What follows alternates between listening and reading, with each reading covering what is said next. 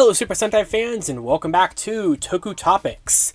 This is gorgeous. So today we are taking a look at the relatively newly released, it just came out back in June, the SH Figuarts Shinkocchou Seihou GokaiRed release. So I had to get this. I couldn't even kid myself that I wasn't going to buy this. I originally, like a long time ago, never would have considered it.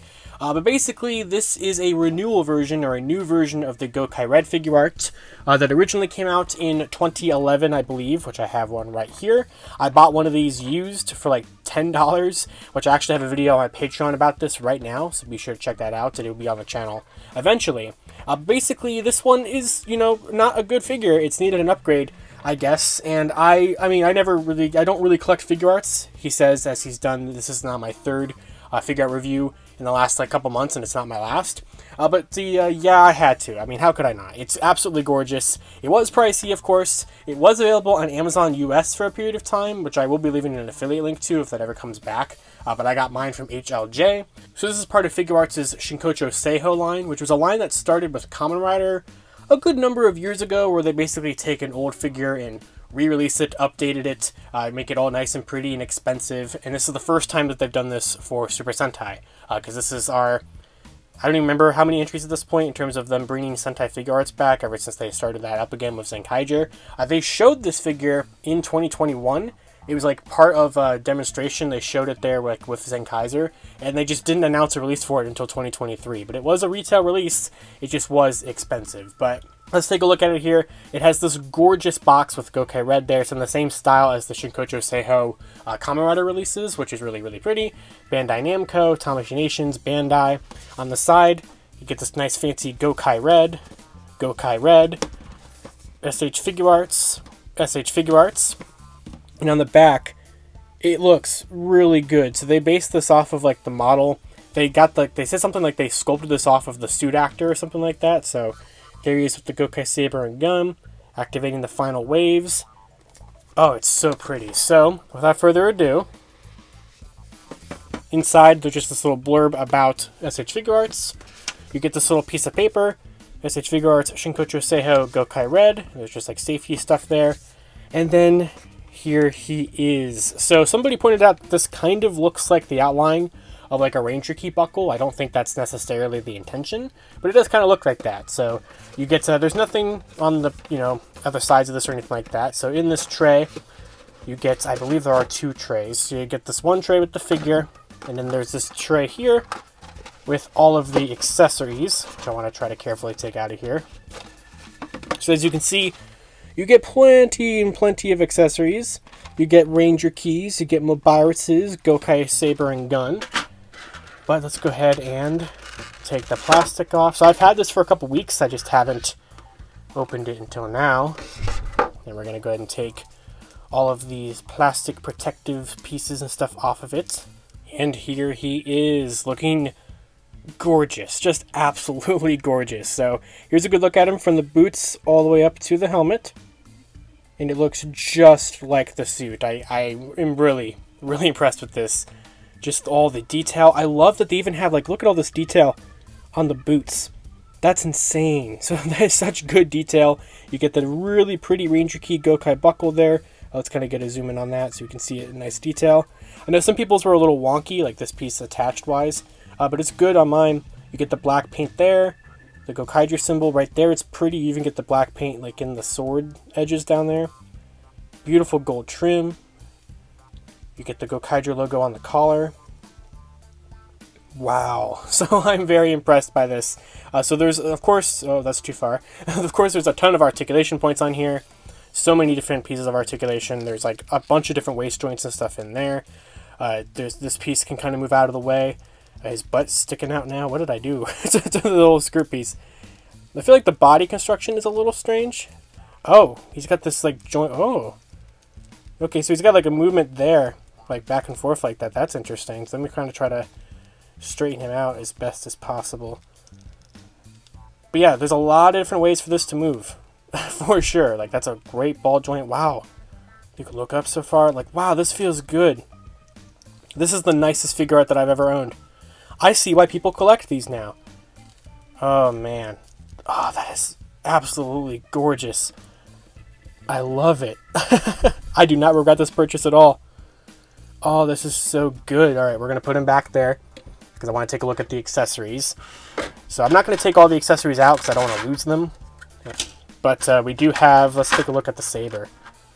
Look at this gorgeous Gokai saber. Yeah, reasonably sharp. But like the detail, let's zoom in on this again.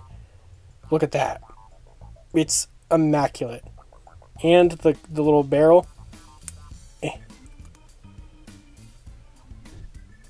I don't know how you get it to move, but I know it can. So I know you can do the final wave barrel movement, but there's that. Gokai gun, the same. Let's kind of try to, there we go. So they even have that molded in there. Like, this looks exactly like the Memorial Edition, just shrunken down to a really tiny. They even have the trigger painted and stuff. That's insane. Let's take a look at it. Oh my god, it's the tiniest Ranger key. So, when I was pretending and lying to myself that I wasn't going to buy this, I was like, do I need it? And then people were like, it has a tiny Ranger key. Of course you do. And it has it in a bunch of different modes. There's one, it looks like there's one for the saber and one for the gun. That's technically inaccurate there, where it has the legs painted on both sides. That's actually inaccurate, but... not the legs, but like, I don't know why that's just black on the back, but you do get really tiny keys. You get an opened and closed Mabarts. Really, really nice. I know there's a hand... I don't know which one it is specifically, but there's hands for holding the keys. I love that detail, but I'm probably not gonna mess with that too much because it's super, super tiny. But wow, this is definitely an impressive release. Significantly an upgrade over this guy. In fact, let's go ahead and take him out of the box and just kind of do a brief comparison. So it's really not a contest here. So this is basically an upgrade in every single possible way, every single possible comparison. Like, this looks pretty bad in comparison, and then this figure is notorious for breaking. Mine has super loose legs. I'm sure it will just shatter one day, and I only bought it just for this exact part of this video, and also because it was like $10, and it came with the Gokaiger, which this one does not have. So, like, you know, there's really no point to this. I know a lot of people want them to do the entire team of these now, and I can definitely see why. Will I buy all of them? I don't know, but I can't afford Figuarts, but here we are. But like, the helmet is bigger, like the figure's just bigger, he just looks so thin, the symbol is more bigger and everything, I think the color's more accurate to get better paint, of course better articulation, a better construction, so much better, and like even the swords and stuff, so like this one is the new one, right? And here's like the old sword, which is like not bad, but like you see how much shinier this one is? Like, and it's, is it longer? They're very similar in size, but this one just is cleaner, it's just so much nicer and shinier.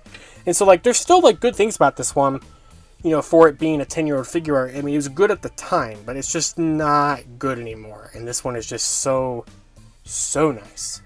I love it tremendously, a lot. And just kind of a good comparison here, just because I'm sure some people are going to be curious. Here's what it scales with in terms of a Lightning Collection figure. So I just have Dino Thunder Black here. So it is a little shorter than a Lightning Collection figure. It's not going to scale perfectly with one. It's not necessarily a 6-inch figure. So that's not perfect, but you know, there's something you could if you get into a pose and everything, I'm sure you'd be able to kind of ignore it, but I cannot recommend this figure more. It is gorgeous.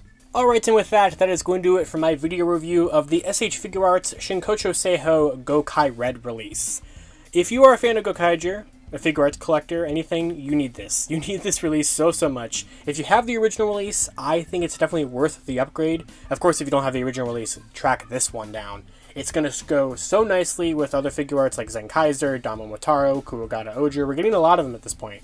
And for being my favorite Sentai show, one of my favorite tokusatsus ever, my favorite character in tokusatsu probably ever, an actor I absolutely love, I needed this in my collection. I'm totally, totally happy that I bought it, and I can't wait to put it on display next to my Gokai Silver from the original line and my 2 Kaisers, so it's going to look really nice over there. So, of course, until next time, I'd love to know your guys' thoughts down in the comments below about your thoughts on this figure. Did you pick it up for your collection? Are you trying to get one? Did you get one when it was on Amazon for a very brief amount of time, which was crazy? Like I said, I will include a link to it in the description below and Amazon affiliates, but I don't know if it's going to be back in stock ever or anything like that. But if you can try to get your hands on one of these for a good price, I paid like $70 for mine.